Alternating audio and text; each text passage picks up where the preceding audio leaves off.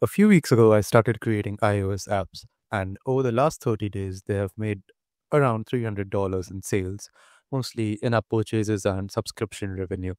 These are very simple micro apps that I've coded using Claude. I don't understand the language Swift, so I'm not sure if I would want to spend some time learning on it to build apps when I can just do it using Claude Code, which is pretty epic in terms of designing and writing the code for iOS apps. I used to make apps, Android apps, around 10 years ago, which was in Java and using the Android Studio. But after that, I dove into making games and I was quite successful at it. One of my games reached around 40 million players. Again, this was coded entirely using ChatGPT around 2 years ago when we didn't have these agentic coding tools.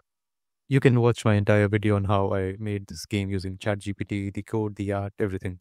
So one day I was just scrolling a lot of Twitter or X as you may call it, and I saw a lot of indie developers posting like they're building these micro iOS apps and they are making some amount of decent money. So I kind of dove deeper into it and figured out what the whole idea is about. How do you make apps? How do you distribute them? ASO and everything. One of the indie devs known as Adam Little. He has a YouTube channel that helped me a lot in understanding about ASO, how to distribute your apps organically, how to get traffic, how to monetize them. So if you're new to this whole apps building business, I would suggest that you check it out. But after a lot of researching and pondering around whether I should build apps or not, I tried Claude Code and started making a couple of apps back in the month of August. I tried, I failed, I gave up for a bit, but then at the end of October, I started building apps again. And I'm doing this challenge where I'm making 20 apps before 2026. So I have around 45 days now. I'm on my app number 9. The past 8 apps almost failed, except for one or two of them, which gave me a lot of revenue, which is why I made $300 in the past 30 days, which is not a lot, but it just gives you a good direction, a good sense of accomplishment to know that, okay, you are kind of doing the right thing in the right way. And maybe if you just do more of it, you can make a lot more of it. The first set of apps that I built were AI identifier apps. They were kind of trending. A lot of developers seem to be good at it, but for some reason, for me, it didn't work out. The users would download the app, subscribe for the trial, and immediately cancel. And I'm not sure why. So I kind of gave up on this whole AI identifier apps thing. I found a lot more niches in which I could build apps. The whole idea is to first check whether those niches are even popular or in trend. And I use a tool called Astro for this, in which I do a lot of keyword research before even building out any app. And the next set of apps are heavily backed up on this idea that these apps have high popularity, low difficulty, and they are kind of making money. They are getting downloads organically and making money. For this, I use Sensor Tower. I just check up on the top ranks of those keywords, what apps are there, and whether they are getting the downloads organically or if they are advertising and so on.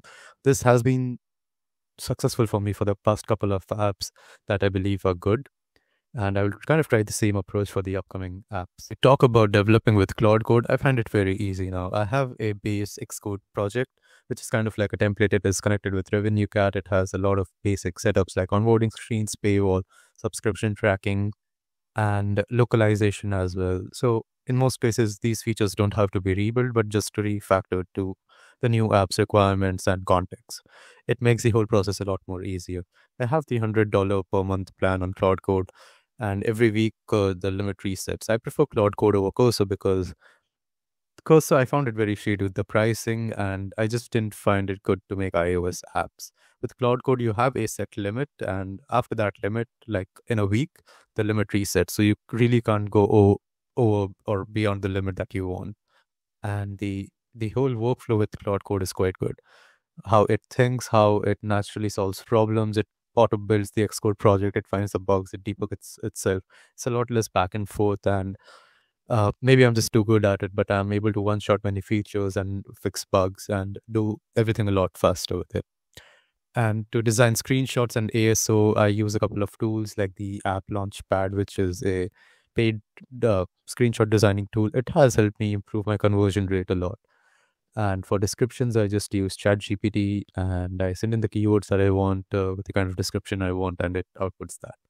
So yeah, I hope in the future maybe I'm able to cross 500 or $1,000 MRR, which is when I can start doing this full time and kind of see where it goes. It takes me around 4 to 5 hours to build an app, test it out, upload it to the App Store, screenshots, description, everything. Maybe a bit longer, but around the same time. So I guess, yeah, I also have a Discord server with plenty of game and app developers who discuss everything about distribution, marketing, making games using AI, distributing it to web platforms and whatnot. So feel free to join in.